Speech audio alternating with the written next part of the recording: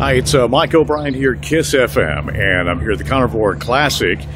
Beautiful Saturday here. Now let me show you how they're cooking this stuff. Look at that. They got it on a rack over here.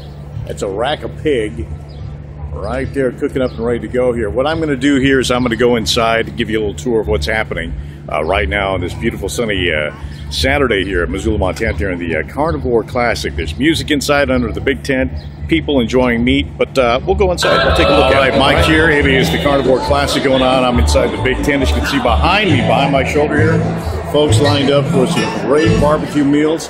And underneath the big tent, of course, got tables set up. Music is playing.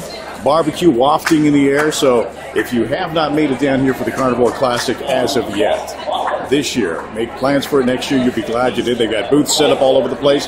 Big pig being barbecued right now. So the Carnivore Classic going right here, Missoula, Montana, down here at Caras Park.